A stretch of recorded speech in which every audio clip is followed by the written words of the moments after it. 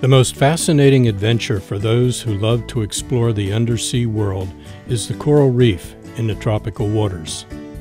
In the past 50 years, scuba divers and snorkelers travel to these locations to enjoy the coral reef as tourists. More recently, local governments and diving communities have joined up to create what are known as artificial reefs, where man-made objects such as derelict ships and other structures are placed on the barren ocean floor, where a new reef oasis will naturally form, seeded by man's placement of these high-profile structures.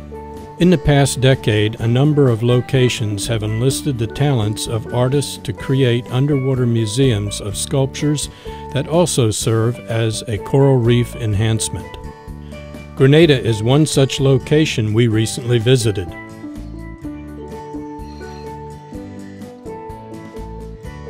The sculpture park is easily accessible via boat from the main port of St. George, 2 miles north of the capital on the west coastline. The sculptures are situated in a variety of depths of water with a maximum of 35 feet. The park is visited daily by scuba divers, snorkelers, and glass-bottom boats. The first of these sculptures was initiated by a world-renowned sculpturist who helped get the park started. Jason DeClaire Taylor set out to use his works, which are derived from life casts of the local community. He installed concrete figures into the ocean floor, mostly consisting of a range of human forms, from solitary individuals to a ring of children holding hands facing outwards. After entering the water at Grenada's Molinaire Bay, we first see our first sculpture, The Lost Correspondent. The Lost Correspondent was installed in 2006 at a depth of 25 feet. We see a lone concrete figure at a desk typing on a typewriter. The sculptures in this bay are not placed in true artificial reef tradition, which is a barren, sandy bottom, but rather in a museum-like setting in the valleys between the natural reef bottom, where they simply add to the existing reef growth. Soon we are greeted by a rather large spotted eagle ray, who is eager to guide us to other locations in the park's collection of sculptures. Here, Grenadian Troy Lewis has installed a sculpture that has now become one of the main attractions, the Christ of the Deep. An adaptation of Rio de Janeiro's Christ the Redeemer statue. Instead of Christ looking down on Rio, his arms are stretched upwards, looking toward the surface.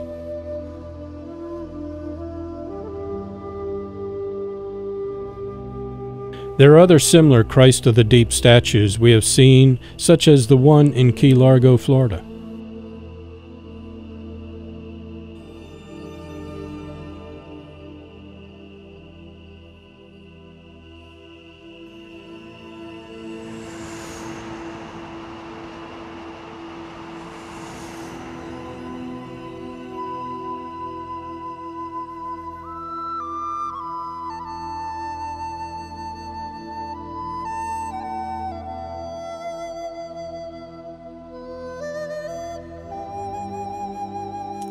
Next, we find the Vicissitudes, installed in 2007, which is Jason DeClaire Taylor's most recognized work in the park. It is a ring of 26 standing children holding hands and facing outwards. The design took 6 months to make, weighed in at 15 tons in dry cement. The ring symbolizes the concept of life's ongoing cycle and highlights the importance of creating a sustainable and well-managed environment for future generations, giving reference to the ability of children to adapt to their surroundings. Many people incorrectly believe that these structures are a monument to the hundreds of African slaves that sought freedom or were forced to jump overboard from slave ships traveling through the Middle Passage, but Taylor denies that was his inspiration. Instead, he said he is delighted that others can appreciate his work and it gives them their own inspiration. The works are constructed using pH-neutral materials to instigate the natural growth and subsequent changes intended to explore the aesthetics of decay, rebirth, and metamorphosis. Taylor seeks to encourage environmental awareness by creating public art projects which are examples of marine conservation and works of art that hope to instigate social change and lead us to appreciate the natural beauty of the underwater world.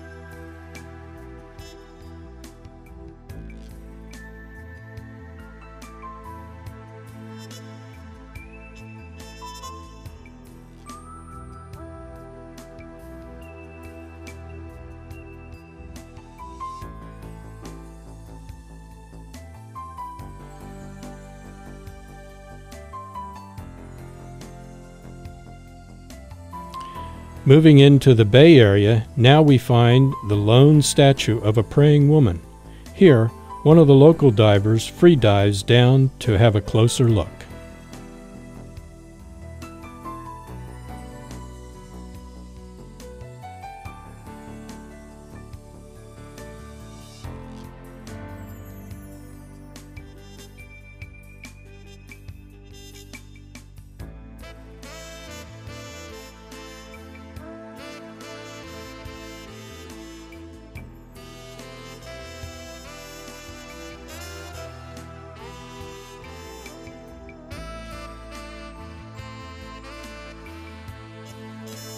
Soon, our guide for this tour, the Spotted Eagle Ray, shows us to the next location of his favorite. An underwater sculpture park would not be complete without the mermaid.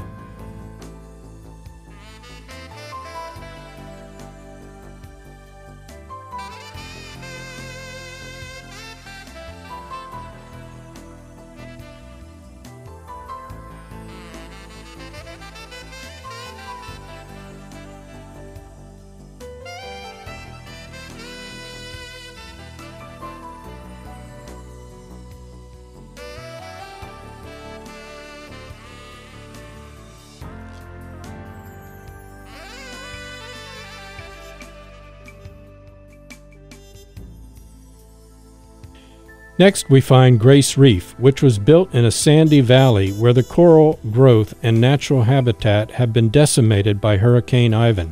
Here there are 16 statues, each cast from a local Grenadian woman, and at first we see them lying flat, half covered with sand.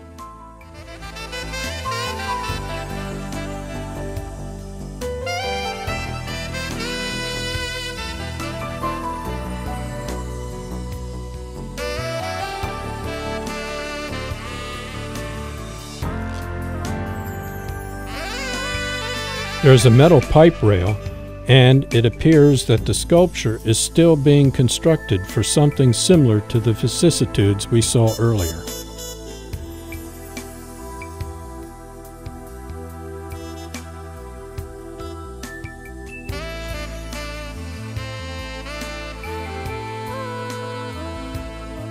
So now we're being summoned back to the catamaran for a quick stop in the bay for a barbecue lunch, and then a slow sail trip back to the port in St. George.